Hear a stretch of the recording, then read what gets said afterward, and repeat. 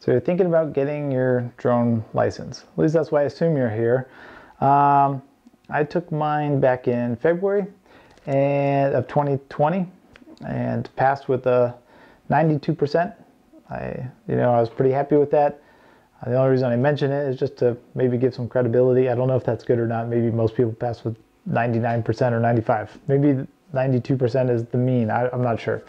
So I'm not sure if that's a brag or not. But I do have my license, my card.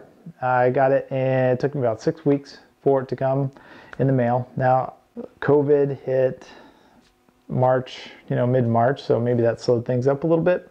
But, about 2 to 3 weeks after taking the test, I was able to get my temporary certificate. You can get that from the IACRA website, which I'll talk a little bit more about here shortly. If you do like the video, please give me a thumbs up. If you have any creative or constructive criticism or creative criticism, please leave them in the comments below, and I'll try to get to them, and I'll definitely read through them. So I appreciate all the support I can get with this.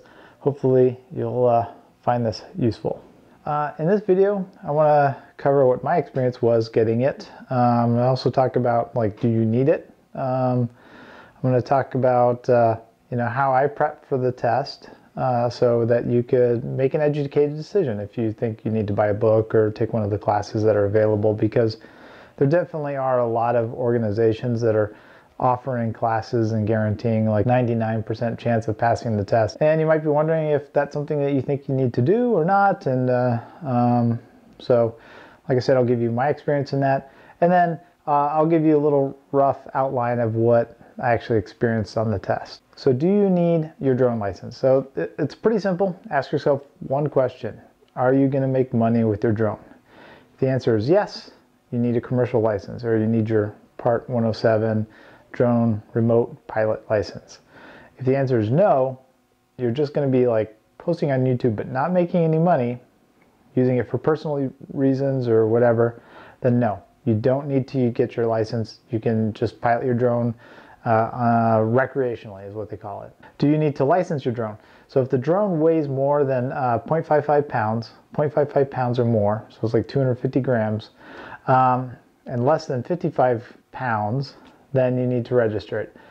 If it weighs more than 55 pounds, I think you're in a whole other category. They don't really, I didn't look into that specifically, but so the remote pilot's license, really Part 107, encompasses drones that are less than 55 pounds, not including 55 pounds, but less than 55 pounds. And that's pretty much it. But you don't have to register them unless they are greater than 0.55 pounds, or 0.55 pounds and greater, which is 250 grams. Registering them costs $5 through the FAA website. So basically you need to do that regardless if it's commercial or not. So recreational use, you still need to register the drone if it's in that weight. So that's why the Mavic Mini comes in at less than that 0.55 pounds. So you don't have to register that drone. So there's positive minuses to that for sure. I have a Mavic Mini. I like it. You can see another video if you want about some of the issues I've had with the Mavic Mini, but in general, I would just say I like the Mavic Mini, and I'm going to stick with it for quite a while. So that gets us into part 2. So what was it like taking the test? And I'll just explain my experience and costs and all that stuff. So I chose not to take any of the classes, read any of the books, buy any of the books, or anything like that. So my out-of-pocket experience for the test was $96. And $96 was just the cost of taking the test. Different testing agencies will have different costs. So, that just happens to be, I lucked out. There's one close to me. It was only $96. I think it was within 15, 20 minutes of my house. So, a little bit of gas, beyond the cost of the test. But, there's another one that was charging $150. The company I took it through was called PSI. They're registered basically at the FAA website. You have to register with a website called IACRA. That's the acronym. I'll have a link down below. You can set up your appointments through the FAA, through the IACRA website. They tell you where the testing facilities are. Then, you just set it up. Once you take the test and you pass, then through the IACRA website, you then fill out an application and then submit it. And then luckily, because you're already kind of tied, your test and your account is already tied together. You know, you link the two in the application, and then it makes it pretty easy for when you want to submit your application. Now the testing facility, you walk in, it's very clinical. You know, there's just it's like an office building. There's a room. There's like 30 or 40 other people taking tests. And I asked the lady, I was like, what are you taking tests for? I mean, obviously, I didn't obviously, but I was pretty sure that not everybody was there taking the remote pilot's license. And she says, you know, they do a bunch of different stuff like home inspectors, real estate agents, different school testing, some medical stuff, tests and certifications. So that's all they do, is they just do test facilitation. You get a packet when you take the test, and that includes like 100 and something page supplement book. That's going to have all the diagrams in it, but it's going to also have one other nice thing. It's going to have what they call a sectional chart legend. So the sectional charts are basically the maps that pilots use to navigate the airspace. It's going to have a lot of details in it. So it has that included in the sectional supplemental book, and I'll explain why that's kind of handy here shortly. But you get that supplement book, get a calculator, paper, pencil, dry erase marker, a clear film sheet that I guess you could write on. So like if you needed to mark on the screen, you can mark on that sheet or do a bunch of different things. Most of the packet I didn't use. I think I used a piece of paper, a pencil, a calculator once, and then obviously the book. The book you use to reference all the figures. So you're taking the test on a computer, but it's going to say reference like figure 42. You go in the book, you find 42. And then, you know, you reference that for the question, whatever that question might be. A lot of times it's like locating things or identifying things on a map, one of the sectional maps. But it could be, there's a bunch of different diagrams in there that might be, you know, referenced. So to take the test, it's 60 questions, you have to get 70%. So you have to get 42 or more correct. I think I did my math right there. I think it's 42 or more will give you 70%. And I think you get like an hour and a half or 2 hours to take the test. I think I took it in about 30, 40 minutes, maybe 40 minutes. So you show up at the testing site, they have you put all your personal belongings into a bag, they zip the bag and they lock it. Then they give you the bag, you actually go into the room. They don't have like lockers or anything like that, and they just hang it on your chair.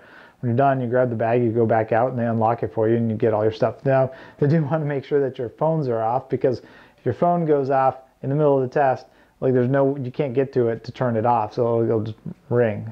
So they're pretty strict about that, making sure that your phone was off. Other than that, you're kind of just sat down at like almost like in your own cubicle kind of a thing, and you know, just started cracking away. Now let me go over a little bit how I prepped for the test, and then I'll go over what's on the test, the high level, and then I'll talk a little bit about how I personally prepared for it. So as I mentioned before, they have something called sectional charts. So the main things that are on the test, one is going to be sectional charts, and that's reading them. On the sectional charts, it's talking about airspace, like different classes of airspace and how those are marked on the sectional chart. Latitude and longitude, so figuring out where things are. We're asking like where an airport is, like where's, you know, they'll show you the sectional chart, and then you have to see, you know, like find airport X and give the latitude and longitude, you know. Recognizing different obstacles on the sectional chart, you know, they have antennas and various other things. Elevation was another thing that was actually kind of annoying, because the sectional chart elevation is not easy to read on it, and you had to like, and you know, and the examples that I had were like the elevation didn't change a lot, so like finding where the elevation lines were was actually kind of a pain in the butt. Restricted airspace and like military operation areas, so identifying those, and then just identifying various symbols. So like this flag, what does this flag mean? What is, you know, this tower with like a light on top, stuff like that. The nice thing is, if you have a brain fart or just kind of freeze up for a second, you can go to that legend I was telling you about, and you might be able to find the answer to the question, or maybe reaffirm what you think the question or the answer is. Like, oh, I think it's this, but just double check yourself. Boom, yep, all right, I'm right. Okay, good. And then you have that confidence going into the next question. Now on the computer, you can go forward and backwards, just FYI, before you submit everything. Drone regulations. So I mentioned, certain weight limit, for the drones. So it also talks about, what are the flying altitudes. So 400 feet AGL, above ground levels, pretty much the standard in the United States. There's some other regulations as far as what the minimum statute miles of visibility, certain cloud cover. Like if there's cloud cover, you're supposed to stay below the cloud cover by a certain amount. So knowing what that is, and then various other regulations with emergency situations and disasters, and alcohol consumption, how much alcohol you're allowed to have in your system while you're flying. Pretty much, I mean, they want you to like not drink before you fly, but if you do fly and you still have some residual alcohol in your system, what is the legal limit? METARs. METARs is a huge one. I would say huge, but pretty big. So METAR is like a meteorological report that's given out by airports, typically airports, but it's in like a coded language. So you have to learn how to like figure out how to read that code. A lot of it's just pretty alphanumeric, and it doesn't seem like it makes sense if you weren't, if you didn't study it, but it gives the time and date, how long it's good for, visibility, what the weather conditions are, the wind, if the wind's gusting, if it's steady, what direction the wind's coming from. If the weather's going to change, they'll have even additional information there for when it's going to change. So reading METARs is pretty important. Maintenance of the aircraft. Basically, most of it has to do with like if the drone doesn't have a maintenance schedule, then you have to develop one yourself. Aircraft performance. So they're talking about like stall characteristics, what they call high density altitude. So that's when you get to higher elevations and the density of the air is less. How that changes the performance. The center of gravity, and then loads on like the aircraft when you're like turning and such. A lot of it doesn't necessarily apply to like a lot of like the more low entry level drones, where you're not going to be putting on different cameras and other packages onto the drone, or you're building it yourself or something like that. A lot of like buying an out of the box drone, a lot of this stuff isn't necessarily going to apply to you, but it's still, in case you ever do fly a drone that's more complicated and has more interchangeable parts, then this is kind of important. Weather, so cumulonimbus, which is basically thunderstorms, different stages of thunderstorms, stable air versus unstable air, inversions. You'll get quite a few questions on these. I mean, probably just off the top of my head, it seems like about 10 questions or so in this range of different types of weather conditions and characteristics. Personality types. So they talk about machismo personality types, people that feel that they're invulnerable or anti-authoritarian. So they have like a personality type, and then what they call the cure. So like, anti-authoritarian person, philosophy or, kind of the state of mind of rules don't apply to me. The cure is that rules apply to everybody. So, like how to combat maybe your own internal personality type that might conflict with, the safely operating of the vehicle. And then last but not least, they talk about like crew resource management / risk management systems and safety procedures.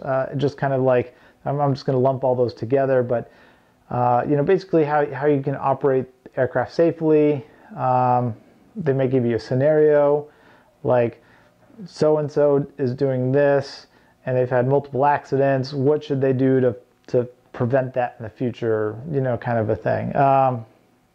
So there'll be a handful of questions in that area as well. Now, how I studied for the test, I didn't, buy a book, like I said, and I didn't take a class. And it's partly because I just geeked out on it. Like I was just like reading about it, and I was just kind of fascinated by everything. So I was kind of like pretty self-motivated to just kind of learn everything. But it's not necessarily the most focused approach, because basically what he did, the FAA has some links and they have like a summary. So I'm going to put that link down below. But the summary is going to show basically what's in the test. But it's just a high-level summary. But if you hit the topics I mentioned above, or just now, airspace, start with that. I just watched videos, YouTube videos.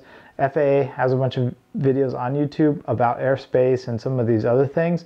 But then, like, they were kind of short snippets. I wanted something a little bit more, you know, a more comprehensive explanation. So, you know, there's a lot of people taking pilot's license tests and all that stuff. So they have a lot of resources that kind of where they overlap.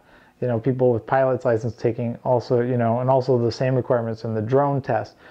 So I watched a lot of those videos, watched a lot of videos about the weather, aircraft performance. Actually, a lot of that was pretty well covered in some of the documents on the FAA website. And then once I figured out I got a good handle on it, I went and took like a practice test. There are practice questions available online. There's like 130 questions that I found. So that's a little bit more than twice the number of questions on the test. I figured if I do pretty well there, then I should do pretty well on the test. So the first time around, I did pretty miserably. So then I kind of identified the areas where I was weak, and then I just studied more on those. And then I took the practice test again. You know, I'm trying not to like memorize the questions, but I certainly started recognizing them. And then, you know, would just kind of bone up in that area a bit more and then take the test again. And then once I felt like I was getting 90 to 100% right, that I felt like I was probably ready to take the test. And then I ended up doing that. Like I said, this method is a lot less focused, so you're going to spend a lot more time probably learning about things that aren't necessarily going to be covered on the test, and you might have to find some things that you missed. Like I said, it's just not as focused and as condensed, so you're going to spend so it's not going to be as efficient. My opinion is if you're going to be self-motivated about it and you really just kind of enjoy learning about this, you probably don't need to, you know, buy a book or take a class. But if you're somebody who likes things presented in a very structured, formal manner, or you just don't have a lot of you know, time to waste on kind of just studying like randomly, then again, that might be getting a book, taking a class will probably be your better option. The downside is it's going to cost you an extra 150, 300 bucks. I don't know what all these things cost, but the upside is, like, you know, you'll probably spend a lot less time kind of fiddling around on the internet trying to figure out what's going to be on the test. Again, I'm going to have a bunch of links down below if you have any questions, constructive criticism or creative criticism. You know, leave them in the comment section below as well, and I'll try to get to them as soon as I can. Before we get going, if you like the video, please give me a thumbs up. Try to remember to do that. It does help with the channel. If you like some of check out my other videos. Maybe you'll like them as well and want to subscribe. I'd appreciate it. It helps support the channel. I hope you found this video helpful. All right, thank you.